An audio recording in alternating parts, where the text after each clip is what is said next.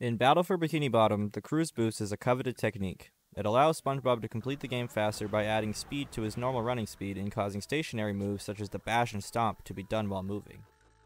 Cruise boosting also allows for other tricks to be executed, such as lag clips and vertical sponge glides. But a normal cruise boost is not the fastest a cruise boost can go. In certain circumstances, SpongeBob can capture extra momentum during a cruise boost, leading to faster speeds. To understand this further, a cruise boost works because you capture the displacement between your first and second input. The reason a regular cruise boost is the speed it is because you capture your walking speed, as you can only walk side to side during a regular cruise boost. Therefore, when you do a cruise boost where SpongeBob moves more than just his normal walking speed in between the inputs, the final speed is marginally increased. There is two ways of achieving this, one being dependent on the physics of a level, and one being possible any place that you can throw a bowling ball and walk into a wall as it displaces SpongeBob. These are what we call ledge cruise boosts and displacement cruise boosts. Any cruise boost that attains a speed over 5.5 can be considered one of the faster cruise boosts, whether it be an LCB or DCB. One of the fastest documented cruise boosts so far is on a ledge near the beginning of downtown, which can give up to an astonishing 60 speed if executed correctly. The first inclination that these faster cruise boosts existed came in 2017, when a ledge cruise boost was discovered accidentally at the top of the first slide in Jellyfish Fields. As well as that, one of the first displacement cruise boosts to be discovered came about due to a separate trick. Years ago, the sole method of clipping into the goo cage in the Flying Dutchman's graveyard involved an L-bowl, where you pressed the inputs for a cruise boost just as a bowling ball landed on SpongeBob. A side effect of going for this trick was that when SpongeBob was displaced but did not clip, and his cruise boost input went through, he would gain marginal amounts of speed and do an accidental DCB. By late 2019, an array of LCBs and DCBs would start to be discovered, multiple of which save time in main category speedruns of Battle for Bikini Bottom, mainly 100%. Such as the DCB and LCB found for Flounder Hill, the LCB on Sand Mountain Slide 3, the DCB in the beginning of Sandy's Dream commonly referred to as Swingerless, the LCB in Jellyfish Caves, and the LCB in Goo Lagoon Beach. Minor time-saving LCBs were also found for 100% in individual level runs, such as one that saves around 3 seconds on Jellyfish Rock Socks and around 10 seconds in the Kelp Woods. Since then, over 120 LCB spots have been discovered, and DCB spots are continuously discovered as well. Here's a quick montage of every known LCB documented on Xbox.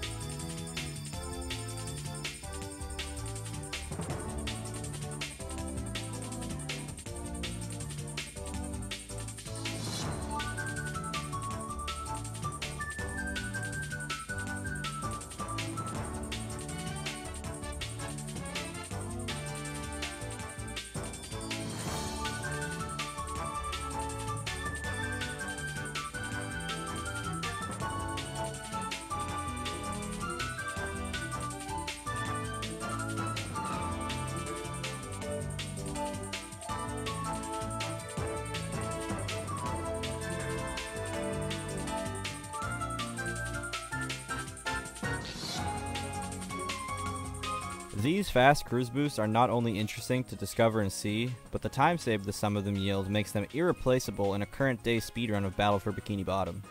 Hopefully in the future we can expand on this list, as well as find more DCBs, but for now, these are the faster cruise boosts in Battle for Bikini Bottom. I hope you enjoyed the video, and I'll see you guys next time. Also, I'll be running Battle for Bikini Bottom NG Plus as a showcase run in the Rehydrated Relief, a charity event put together by Riders ZX and other members of the BFBB community. I'll be playing NG Plus on June 12th at 4 PM Eastern, then the next day I'll be playing NG Plus as a part of the BFBB Triathlon, a 3-team, 9-player race where each team completes all main categories as fast as they can. That will take place on June 13th at 9:40 PM Eastern. The Rehydrated Relief will be hosted on the BFBB community Twitch channel.